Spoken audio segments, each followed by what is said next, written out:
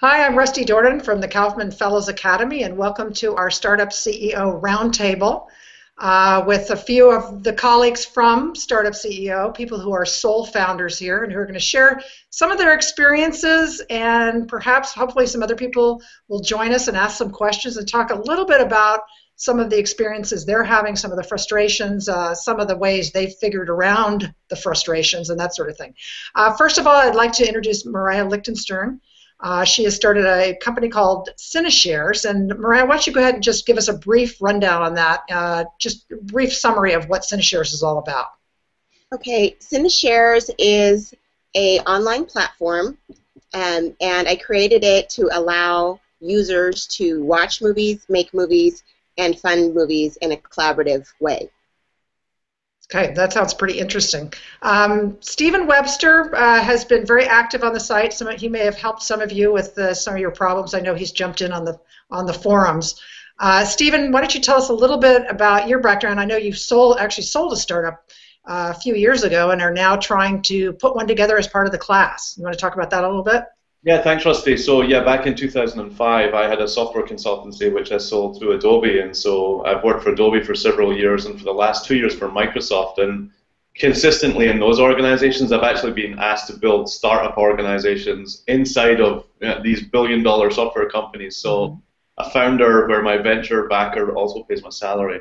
So that's been interesting. But I was actually interested in this course because I'm keen to get more general managers and leaders inside of Microsoft to treat this kind of entrepreneurial course as better training than traditional management and leadership. So that's why I joined the course. But I used a project that some friends and I had been working on the side called Funding. That was my exercise to go through the Startup CEO course. And Grunt Funding is many startups that I've advised. We see the same problem of how should we split equity amongst founders.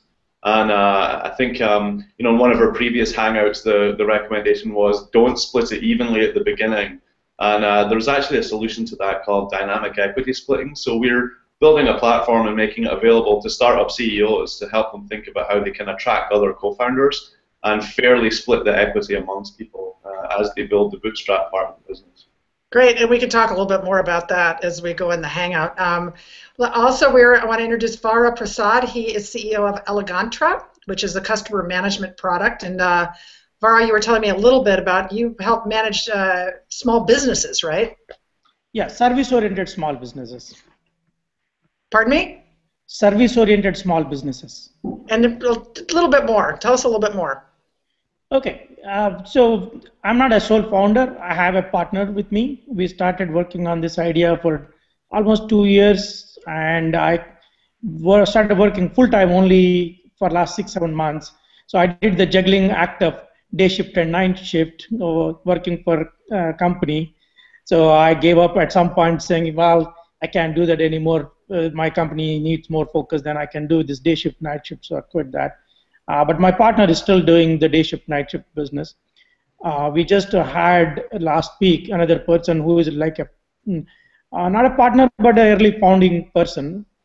So from my business, what I'm trying to solve the problem is I'm trying to, my focus is the service-oriented small businesses.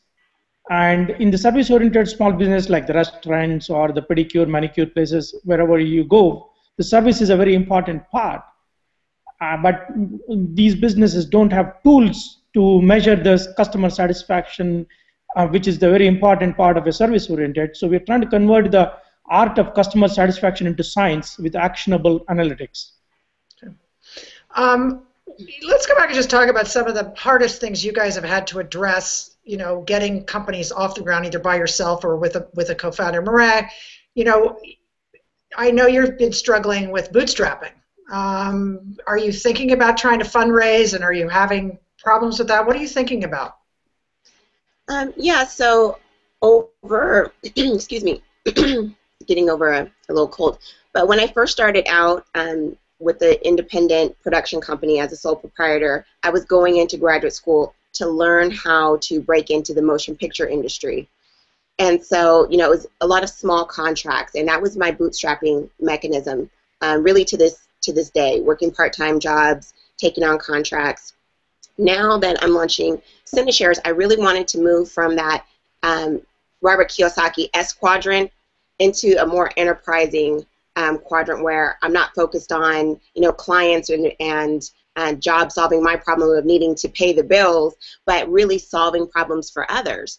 And so now with CineShares, addressing this huge problem of filmmakers trying to break in, investors trying to find the right movies to invest in with more transparency than what is traditionally found in the motion picture industry, and with audiences wanting to see movies in new, convenient ways, I really wanted to branch out, and I do want to fundraise.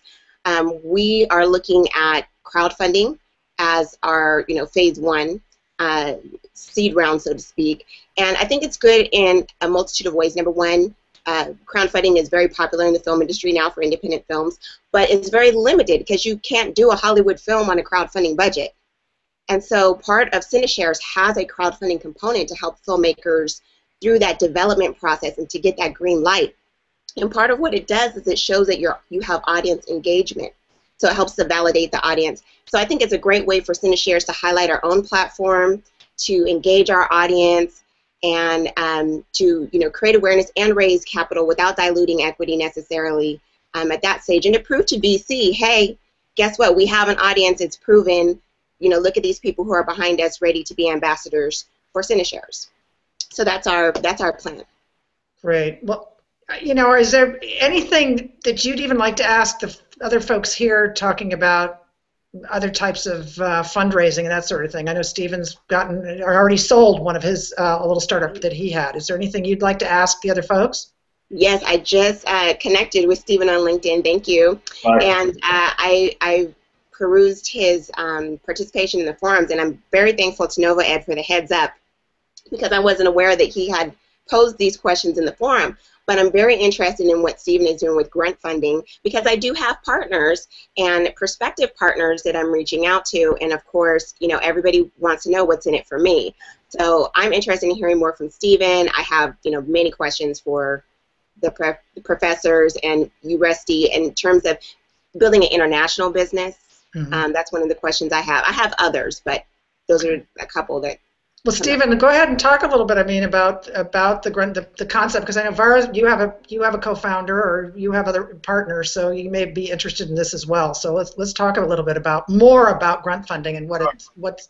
Happy to do so. I think when I formed my first startup, which was back in like 2001, 2002, I was very lucky. I did exactly what I'm now telling people they shouldn't do, which is I found a partner and we went 50-50. Now, it was someone I'd only worked with for a small period of time. I think we'd worked together for 6 months, and then I had this idea for a software consultancy, and I said, let's go 50-50, and let's bootstrap this business together. And we slowly won customers, enough customers we could hire more people and build an office and go through the whole cycle. And I was really lucky because I think we did the same amount of work, we added the same amount of value, and on exit we deserved an even share of the business. But grunt funding is really from an observation. The observation really with grunt funding is that's the exception. It's not the norm. I think you look at examples like Facebook or Snapchat. There's many stories where at some point down the line, usually when money's involved, at some point down the line, somebody feels like they did more than they're getting their share for, or there's a sense that there was an agreement in place, maybe a gentleman's agreement or a handshake or an implied agreement. And so, the whole premise of grunt funding, and the idea wasn't ours. This idea of a dynamic equity split was first proposed by Noam Wasserman in a great book called The Founder's Dilemma. It's like the 10 things that sink a startup, and one of them is fixing your equity split in stone at the very beginning, because you've no recourse if suddenly, or you have complex recourse if suddenly somebody isn't pulling their weight, or somebody moves to the other side of the country, or two of you commit to give up your full-time jobs and then the third person doesn't. And it's also very hard to bring other people into the business because, Maria, you and I might go into business together, but then suddenly we think, man, we need a designer. We need a designer. But I might be very attached to my equity, and I don't want to give away like 15% of my equity to a designer. So the idea of a dynamic equity split basically says, let's all track our contributions in that bootstrapping phase. This only works in bootstrapping when there's no real money and salary. let's just track all of our contributions. Let's acknowledge and agree on some things up front, and that everyone's time is not equal. If I can do a startup with Matt, an hour of Matt's time is worth more than an hour of my time. So let's agree those fundamentals up front. If one of us brings cash is more valuable than time. And so we just agree up front the relative weighting of our contributions. We collaborate and track our contributions, and then at some point in the future, if there's a funding event, you have a successful crowdfunding campaign, or you raise friends and family or angel, then basically a very quick algorithm runs. It looks back at all the contributions people have made and suggests to you this is how you should split the equity. So your equity split is based on the effort that everybody individually put in to get you to the point where somebody was first prepared to put a value on the business. So wow, this really resounds with me because I've also been involved in a startup where we took almost a year before we started to decide how to split the equity, and it was very hard then. And of course, then the company ended up failing, but so it didn't matter in the end. But so, Vara, what do you think? You're hearing this. You're involved with some partners now. Does this make sense to you, or what do you think about this? So it's an interesting idea. It definitely has a value in the marketplace, but oftentimes, in my case, we and my partner pretty much started in the beginning. We were together, and since I'm the one who's putting up the dollars, and I'm the one who's came up with the idea, and I'm the one who's putting up the dollars, it was fairly easy for both of us to understand who has more value to the business than who has less value, and likewise we agreed upon equity. So one problem I see though is if you don't agree upon an equity and you say, okay, we'll decide when the funding event comes how much of an equity who is going to get, then there are issues of acquiring. Like for example, in our company, none of us own any shares from the day one. You have to gain just like any other employee, you have a vesting schedule even for the founders. So if you want to go the founders vesting schedule model, if you don't agree upon some kind of a equity percentage and the overall number of shares, it's not going to work out the equity, the vesting model. That's one issue if you don't do it upfront. What I do understand in Steven's idea is you can start with something and say, this is subject to revalidation at the time of at the event of a funding, where the clauses clearly say this is your current equity, this is your vesting rate. Both could have the same, or any number of the people could have different vesting schedules, same vesting, it doesn't matter. But at the time of the funding, you could go through the history and say who did what, and then try to convert this soft fuzzy thing into more analytical. But the problem is, it is not easy to say. In some cases, like 1 hour of my time is worth more than 1 hour of my partner's, kind of a thing, right? People can argue all along because a lot of subjectivity there. They may say, yeah, you work 20 hours a day, but you're not as productive as I am. So those are very, very difficult things to measure, especially if somebody is focused on a lot of soft things. It's not like writing the code part, which is much easier to measure. Whereas if I am focused on acquiring the teams, motivating the teams, and talking to customers, all those things, you can put the numbers saying, oh, I talked to 20 customers. I spent like 2 hours, like for example, the person whom we got, my partner spent on and off time for more than a year to convince him of what we are working on to join the company. I spent like 10 hours or something in the talking to convince. So then we can argue, this right here is a simple example.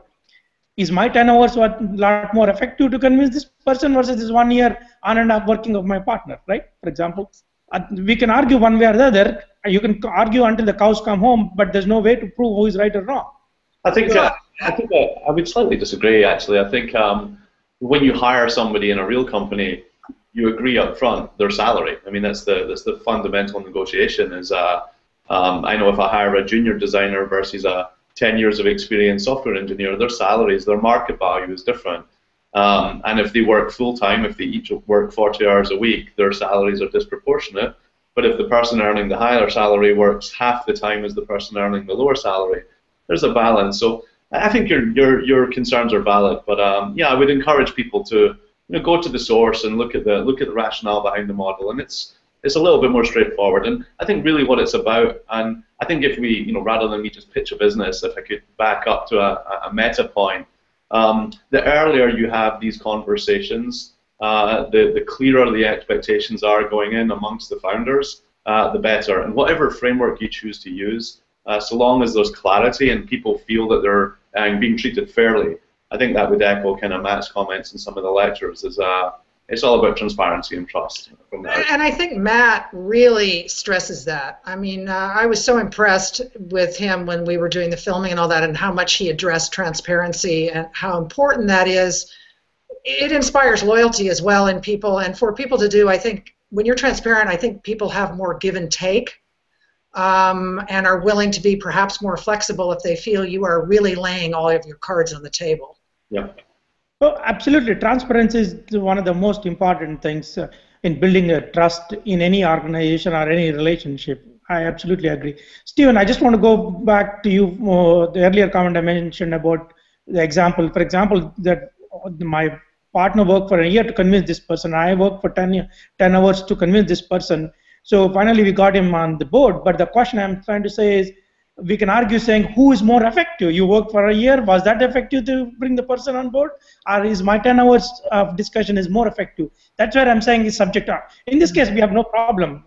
We are very happy with, and we don't care who is effective, and we are very happy with the person who's on the board, and he understands that he has talked and he had concerns, which is very true in any startup. If you are the first guy to join, you'll always have concerns. So the point I'm trying to say is, it's not looking at Stephen's model. For grant funding, I had a question as to whether there were results-oriented ways of looking at it as well as time commitment. I noticed in the model there was like, spent so much time setting up social networks. So, the value of that time, I guess, is negotiable, but I was curious if there were ways to measure results. Yeah, so there's a Someone could be more effective in 10 hours in sales than another, for example. There's a great book called Slicing Pie. If anybody goes to slicingpie.com, Mike Moyer, who I got introduced to through the Startup CEO course, somebody sent my video to Mike, and that was great because I planned on speaking with Mike. So Mike does a good job of suggesting an approach for that. For instance, in sales, again, as bootstrap startups, we're no different to a large organization. I've worked in sales organizations, and what you get paid by the hour isn't the true measure of the impact you have on the company's bottom line. It's like, how much do you sell? And so the way you structure incentive for sales guys is to load them heavily on the commission side, give them a share of revenue, a 10% or 15% commission. So in grant funding, you can do exactly the same thing. You can say, actually, this person's more about biz dev, they're more about sales. And so whether it takes them 10 hours or 100 hours to close a deal, it doesn't matter. The value is a customer with a $2 million deal. And so what you can do is basically say, you're incented not on hours, you're incented on commission, and that money they would have made, again, because you're bootstrapping, let's say I did $1 million deal and made 100K commission on it. That's just like me putting 100K of cash back into the business. I basically take the sales commission and I put it straight back into the business and I defer it as equity. So you incentivize people with a commission, you tell them that commission is staying in the company and converting to equity, and it's just like they made a cash contribution to the business, which is exactly what they've done. So there are ways you can, all these edge cases are absolutely the right questions to ask, and Mike does a really good job of suggesting ways of covering these edge cases. By the way, too, you mentioned Noam Wasserman, and I was fortunate enough to do a filming with him. He addressed the Kaufman Fellows Academy from some things from his book about the Founder's Dilemma, and I can't recommend it highly enough. He is an amazing guy, and it's a really great book. Noam, N-O-A-M, Wasserman, W-A-S-S-E-R-M-A-N. That book is great. Yeah. Are any of you thinking about? You're talking about mostly bootstrapping and all that, but and Mariah, you've been talking about crowdfunding. But are any of you thinking about trying to go in and do some fundraising? And have you approached any of that? I apologize here for the phone in the background. I'm not at my own place. Yes, that's something I'm actually looking at. I apologize. Okay, well, I won't feel bad if my phone goes off. I think I turned it down.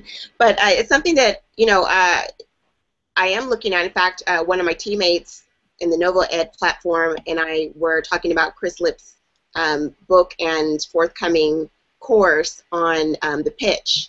and framing that. So I'm still receiving the wisdom, and it's just Chris just does an amazing job. I started reading his book, and yeah, that's certainly something that I have no alternative but to look at, because crowdfunding can only do so much. When you're looking at producing films, they don't have to be the tentpole $100 million blockbuster superhero budget to be successful. You could certainly produce an independent film in under $5 or even under $1 million. Fruitvale Station is one of my recent favorites. Or you look at The Beasts of the Southern Wild, which is like the new Blair Witch, or My Big Fat Greek Wedding.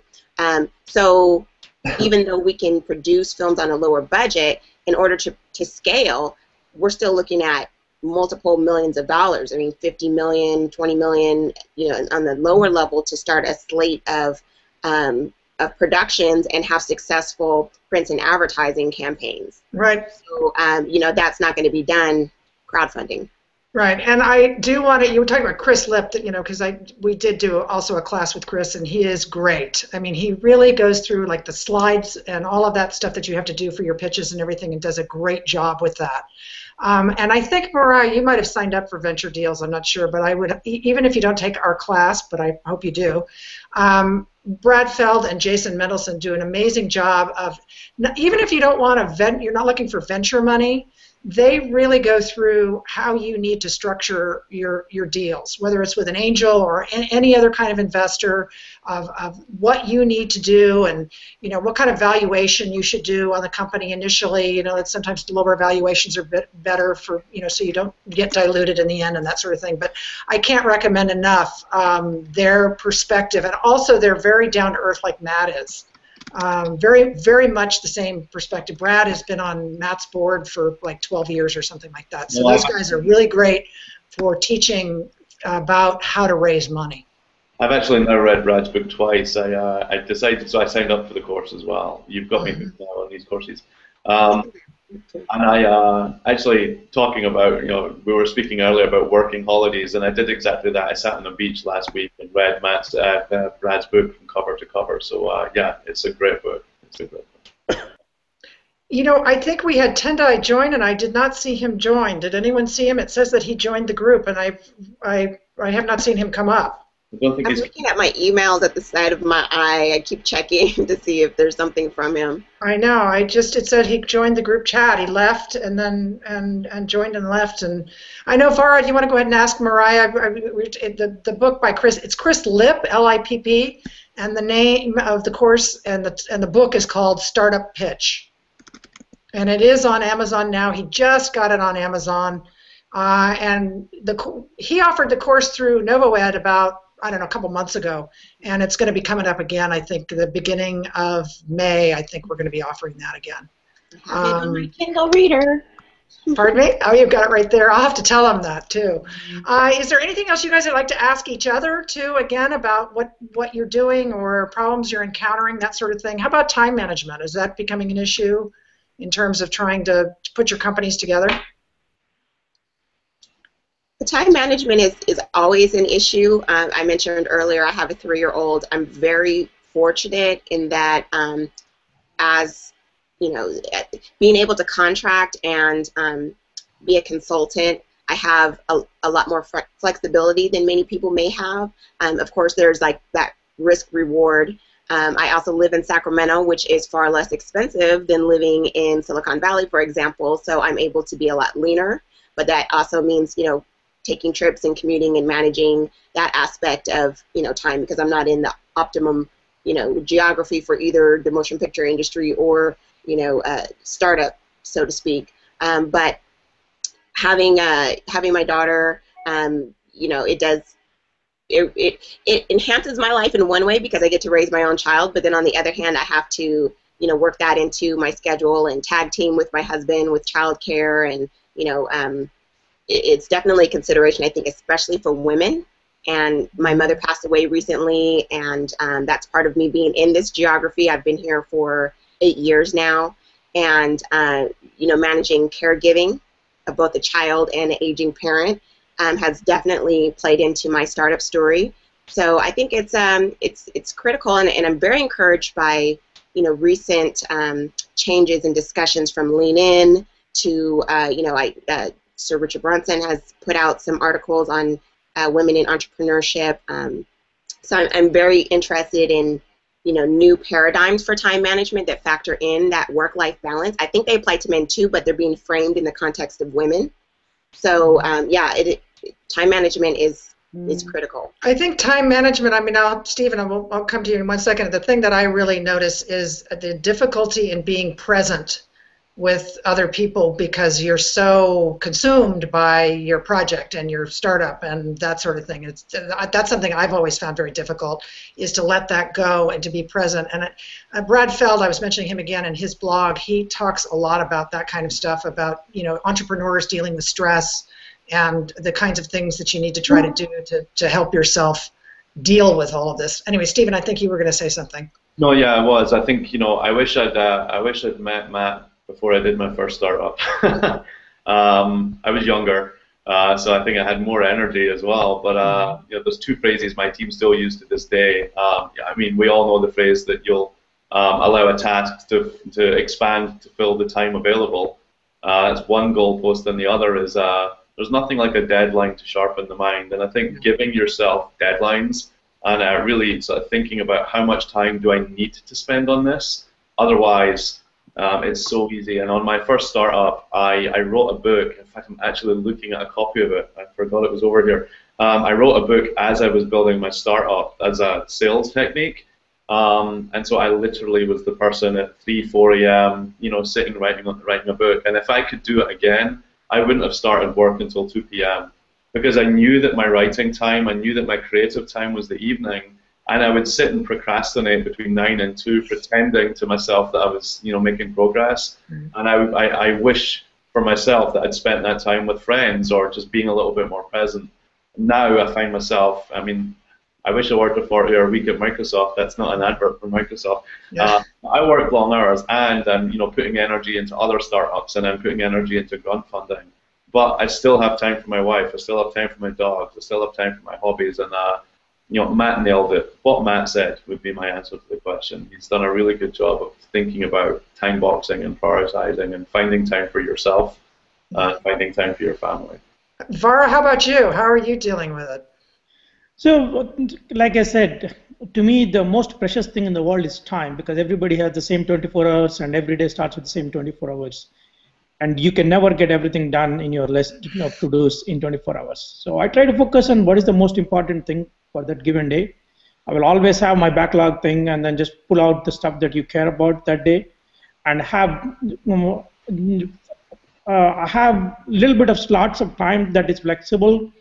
I have to go pick up my daughter in the school, or I have to take her somewhere. As long as I don't have customer meetings scheduled, if I have something to do, I'll push it out tonight, and I would always prioritize during the day my family first. During the day, I work late in the nights. I'm a nightaholic right from my childhood. I'm trying to cut it down that time to a little more bearable time, unlike 2 o'clock, 3 o'clock.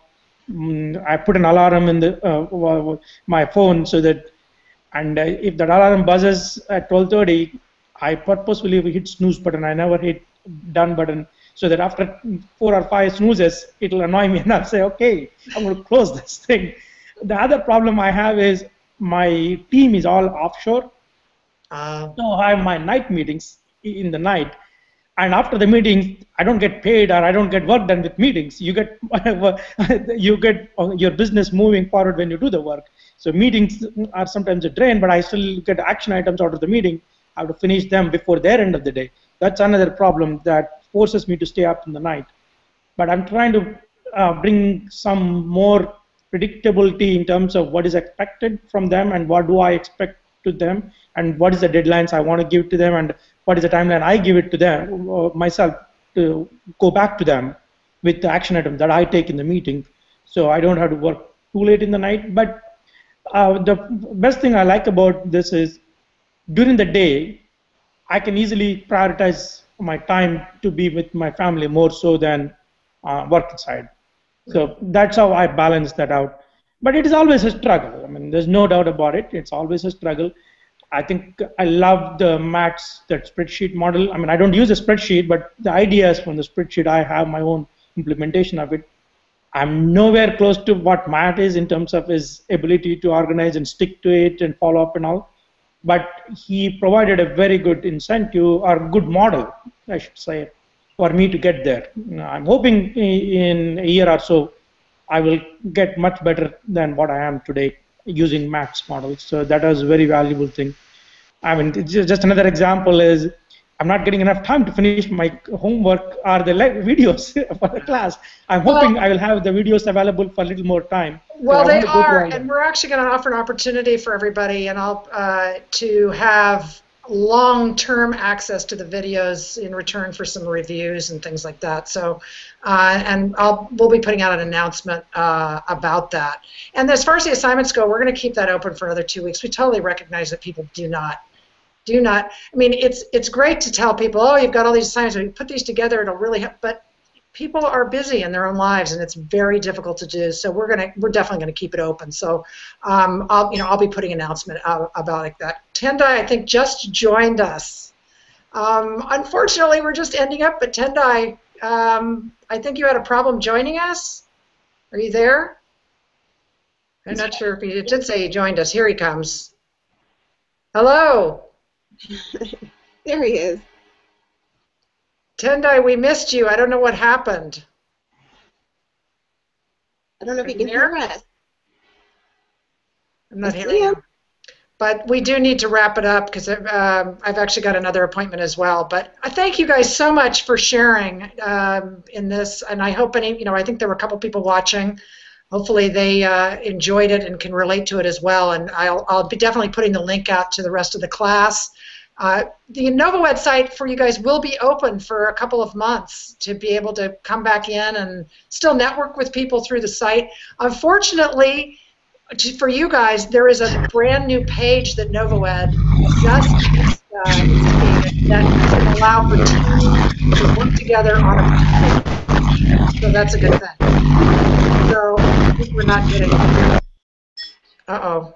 Sorry, Thank you. Okay, thank you. Okay, yeah, something was on. Tendai, something's wrong with your sound, and we're going to have to get off anyway. So thank you again for joining us, and thanks for taking the class, and hope to see you in Venture Deals. Thank you. For hosting us. Thank you. You guys want to stay on?